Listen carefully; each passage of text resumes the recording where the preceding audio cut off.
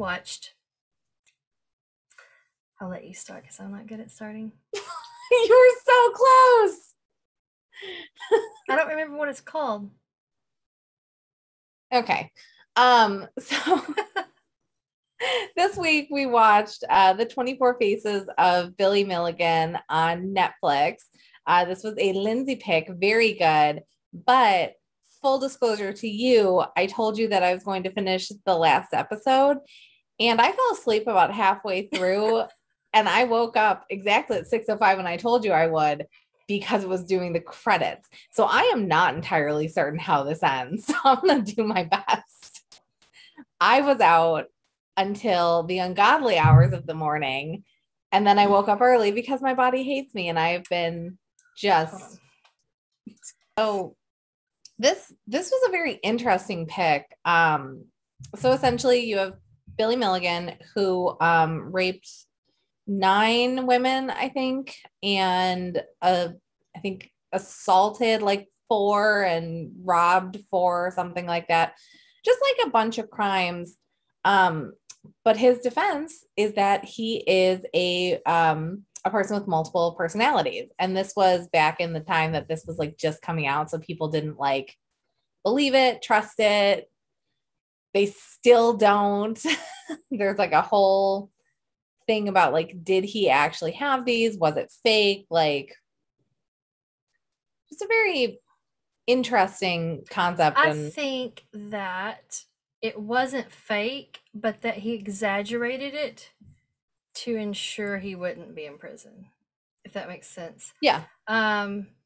Because, at one point he had the Arab inmate transcribe a letter for him in Arabic to be able to say that it was from one of his personalities. But all the trauma that he went through and everything, I really feel like it started out that, yeah, he's got these multiple personalities. But then he saw that he might be able to get away with his crimes, but if they don't believe him, then he won't. So he had to exaggerate the severity of those personalities in order to continue it on. Like, because once he started getting therapy and was doing better, but then was put back in, was in prison, I think that he feared that if he was okay, they may try to say, okay, he's not crazy, but he did these crimes. You know what I mean? Like that type of thing. So he was like, I've got to keep going with this because, whenever I'm not getting the therapy that I need and I'm stuck in prison and not where I want to be, I've got to make sure that this is bothering me so they'll put me back where, where I'm not in normal gym population prison. Yeah, his like, I don't know. I know multiple personality like goes from trauma. And I just did not, I was so surprised somehow when they said that that's what caused it. Like in the first episode, they're kind of just talking about him and going through his life story. And then at the end of it, they're like, and then it happened and we didn't know anything. And it was so horrible. And we don't, and I was like, what happened to him? And then like the next episode, they're like, he was severely abused and he like, it was like very traumatic and nobody knew. And like, he was, threatened to be killed. And I was like, oh, right. I was like, yeah, that's how this happens. It's not just like, a person just wakes up and has it. It's because of your like fractured psyche that can't handle whatever happened to you. And that whole story was crazy too, because his stepfather, who was the one that abused him, like to this day still says, no, I didn't. Like, I don't believe that. Because the one friend, had like came up and didn't catch the stepdad in the act, but saw he's the like tied up in the barn. Yeah, like some bad shit. And then like he got buried with a tube over him so that his stepdad could piss on his face while he was buried. This is as he's a kid. Like, this is some crazy next level torture. Like, that's fucking disgusting. And aside from the torture aspect, it's just disgusting. Like, to top it off. It's just really bad. Like, things you don't do to humans, period, but especially not an innocent child. Like, I don't care what a little kid does, there's nothing that they do to warrant torturing them. Because they still, like, they don't even fully understand the consequences of their actions. So even if they do something bad, it doesn't justify torturing them. Like, I don't. No, like I can't even imagine a world where a kid does something bad and you're like, I'm going to bury you alive as a punishment. Like, Right. whose mind just goes to that? And I was reading, there's a really good book called If You Tell by Greg Olson, and there's um, a retelling of a case out of Colorado, I think, or no, Oregon or Washington, somewhere up there. But it's essentially this woman who abused her daughters, and then she abused her nephew, and then she brought in two like loners that she met, and then she abused them and ended up killing them. It was a very famous case, but it was like her daughters like recounted their lives growing up and like the abuse that they did, and they're like, we would we would look at her, we would talk to each other, and she didn't like that, and then she would make us go stand outside without clothes on in the middle of Washington winter and just stand there for hours, and we weren't allowed to come in, and sometimes she'd spray us with the hose. And you're like, who thinks of that for children? Mm-hmm. So yeah, like something like that, I fully believe his like brain probably fractured a little bit. Yeah, definitely. And like the way that they interviewed everyone in this was very interesting. It was hilarious. They had one like in like a bank Yeah. thing, like where you like the safe in a bank where they keep money and stuff. It was like this huge safe, and he's just sitting there being interviewed. And then one like in a cell block where they're like in the hall in front of some empty cells, and it's like, Yeah, it's just a very narrow hallway, and they're not very like a far big, away from not like a them. big like prison looking place, just like this tiny little. And then and then the guy who's in like the diner, and he's like Yeah. this tiny, but the stools are like bigger than him beside him. So it's almost like he was like cropped into this scene, and the scene he doesn't fit the scene. He's too little. So it's like he's like a miniature human sitting in this big diner, Yeah. and it's hilarious. Like they're like easily the best part of this was watching these interview locations. And I was shocked at it. Like they're interviewing them, they're putting the clips from like the same thing. So it's like, I know this person's in the diner. I know this person's in a cell. I know this person's in a weird crack house room, but it's still shocking to me every time. Like, was a normal like hotel room not good enough? Like you look at Right? it and you're like, this isn't terrifying enough. I'm going to make this person super uncomfortable, and I'm going to sit 20 feet back from them with my camera and do this interview. It was funny. It definitely put a humorous light on the show because the show is very morbid. Yeah. um, Very dark show. but going back to his abuse, there was one instance where the cops got called because the stepdad was beating the mother. And the cops are basically just like, well, if she wouldn't misbehave, she wouldn't get beat. Instead of doing something about it and removing the guy and arresting him, and like before it escalated to the point that it did where Billy was abused the way that he was, like how could that have changed the outcome of everything? Like by Yeah. removing that abuser from that situation where he wouldn't have been tortured, because this was pretty early on in the relationship, I believe, if I remember correctly.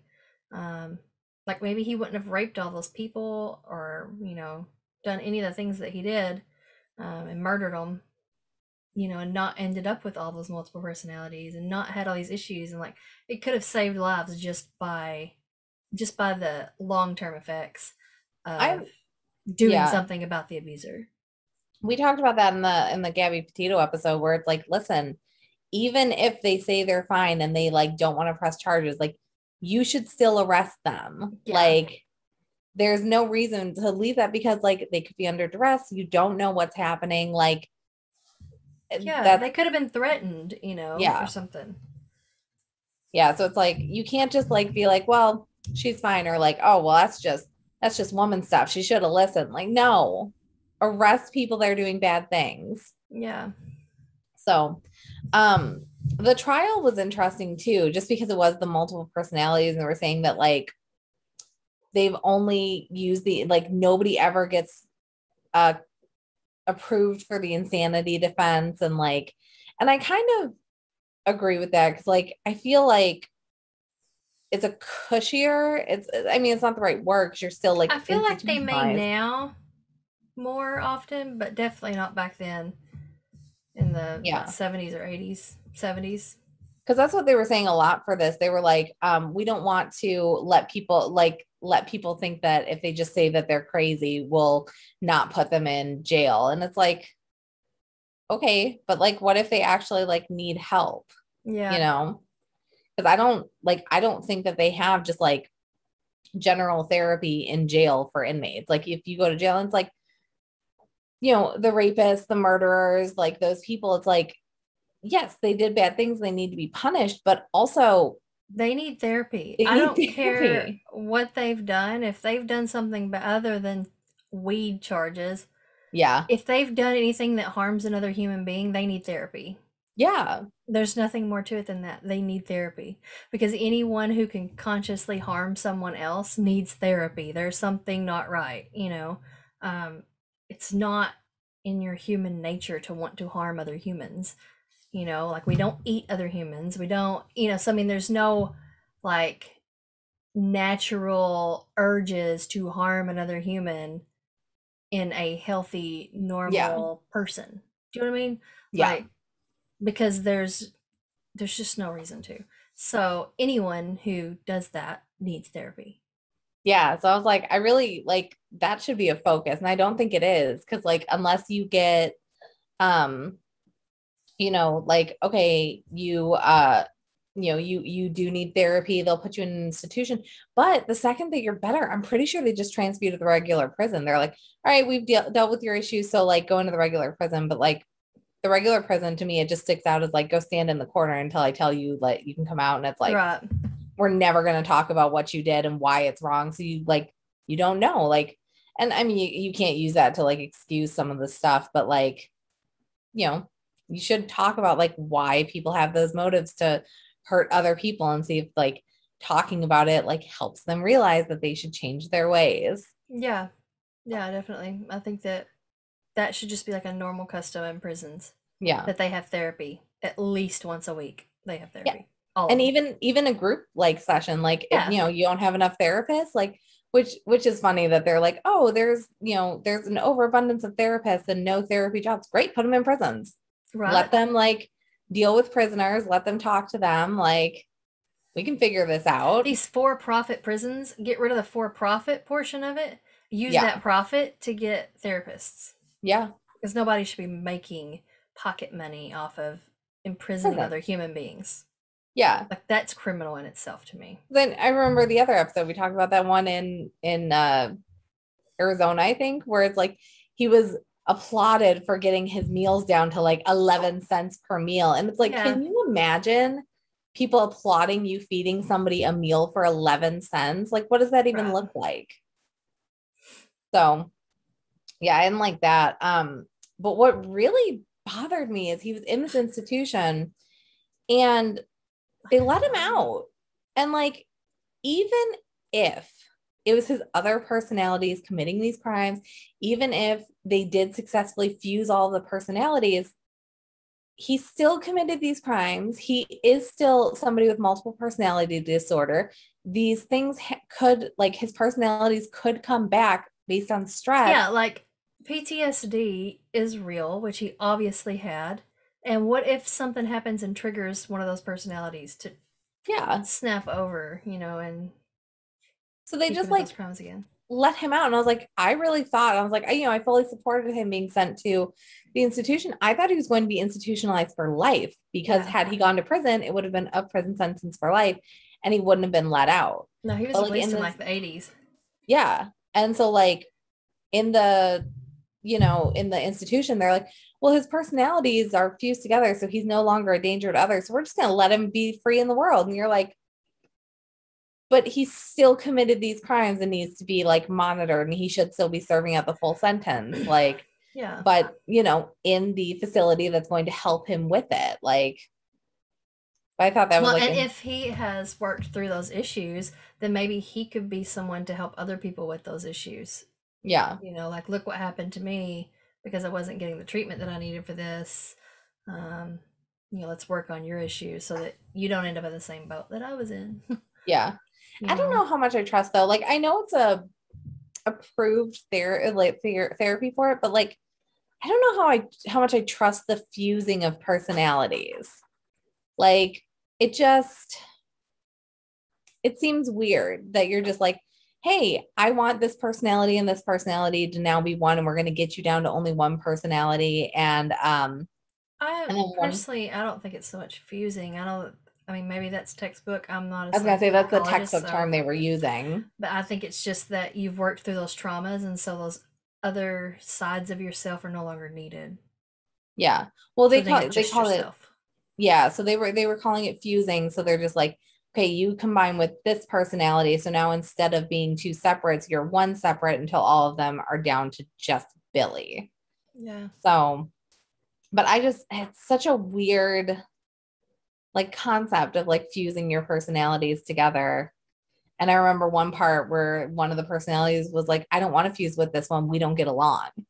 And it's like, what do you even do? Yeah. He was like, oh, it's because I don't like baseball and he does. Like, I don't want to fuse with him because he likes baseball. And you're like, okay. But in the long term, he ended up released. He ended up living in a trailer that I think his sister got for him. He bought a farm at one point too. Yeah. And did like artwork, and he was making money. Yeah. Like, and that actually forced a change in Congress, which I liked.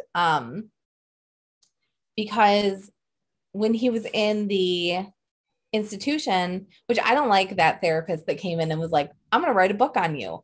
And then all of a sudden his, like, I'm sure he did have the other personalities, but they're like, oh, he's totally fixed. He's totally good. And then this dude comes in and he's like, he has 14 more personalities and we're making a book and then we're going to make a movie and he's going to make millions and we're going to let him out so he can go and like be on TV shows. And you're like, he needs therapy. He's not a sideshow. Right.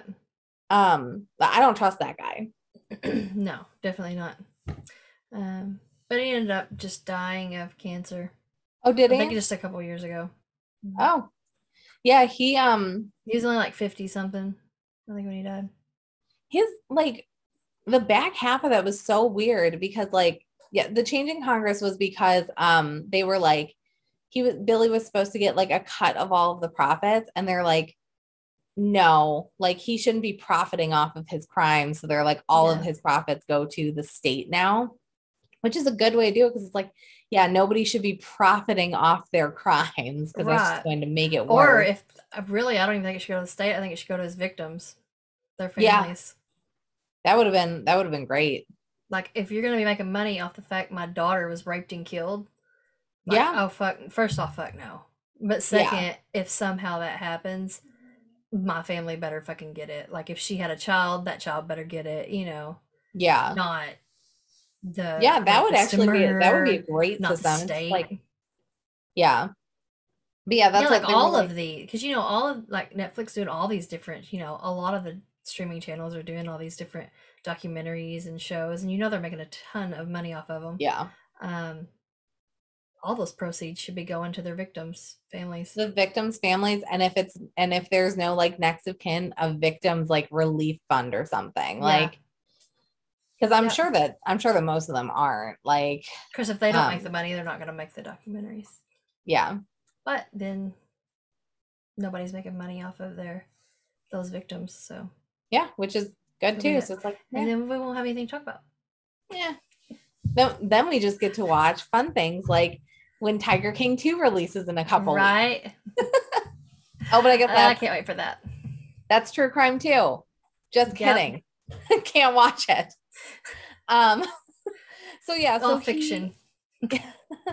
So he you know, he was getting released. He was getting to go about his life. He got married and they just like allowed him to get married, but it didn't last long. He only was married for 51 days and then she like left. But then she got a cut of the proceeds from the books. And you were like, why did this woman that married him for 51 days get a cut of the proceeds? That makes no sense. I don't care if they were married. And then he like they fully released him or something, and they were just like, and he was young too, like when they like just let him go out. He was 50 something whenever he died, and he died I think in 2018. And he Yeah. was released in like 1988, and he was only 50 something when he died. So he was Oh, so still he was really young. only incarcerated for like 7 to 10 years. Yeah. God. Um, yeah, so like that was yeah, I remember he was young and they like were showing him and he was like, talking to other people. He like disappeared. He like had a whole new identity. Like, um, he had friends that like didn't care that he was this person, and like he would go and like see his brother, and he was leaving the state and he was leaving the country, and nobody like noticed. And you're like, he is a violent offender who could offend again at any moment, because especially considering that, let's say his 10 personalities fused together, he was just Billy, and then they discovered 14 more, and Right. they called those 14 the undesirables, because the undesirables were extremely like violent and like stuff like that. So it's like, okay, so he had these personalities that were, violent on their own, and then you find out that there's 14 more that are more violent that the other ones were keeping at bay, but we still let him go, just assuming that he's fully fixed and that no more personalities will jump out. And even his one friend, he said that they went on a hike and they went to this like really remote like area, and he's like, one point he said something to me, and he's like, I got chills and I got really nervous, and I became very aware of how like alone and isolated in this area we were. Yeah. And he's like, I don't know if he switched personalities and I subconsciously picked up on it, or I don't know if he he was fine, but it made me uncomfortable. I was like, see, like it could happen. Any stress could trigger new personalities, and we have no idea what kind of personalities they would be, and we just let them go. Yeah. So yeah, This is he a ran really away. good show. Yeah, it was a really good show. Yeah, he ran away and he ended up murdering a neighbor after like stealing a bunch of his money. And that's when I fell asleep, when they were like trying to find him and convict him. It's not because the show was bad that she fell asleep. She partied all night last night. So late. And then I woke up early, and then I couldn't fall back asleep. And then I had to finish watching this. And I She's couldn't been do super it. busy. She's been so busy. I'm surprised she's even been able to make time to do this at all. Right, at least right now. I mean, she's bought a new place and Picked out paint. that. So yeah, so it was a very good show, definitely worth the watch. Anybody that watches it, please feel free to inform me how it ends, because I will not rewatch that 30 minutes. Yeah, very interesting for the multiple personalities, for our legal system, for like just the, is it real, is it not real kind of aspect. Like, yeah, because you still don't hear about very many multiple personality disorders, which for a long time I thought was the same as schizophrenia, but I don't think it is, because I think schizophrenia is just voices, not personalities. Yeah. Yeah. So. I have some personal experiences with multiple personalities, but I'm not going to go into this. Okay. Yeah, good show. Definitely watch it. Let us know what you think about it. Yeah, it was really good. I really liked it. All right, bye, everyone. Bye.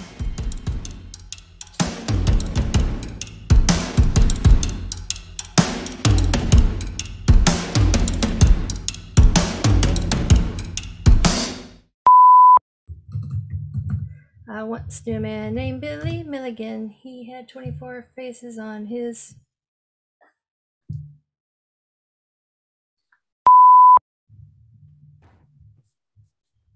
Just saw your message. Yeah. I went ahead and reacted, even though you got to see me react in real time. I don't care what you have to say. It's my phone telling me that I need to turn my volume down.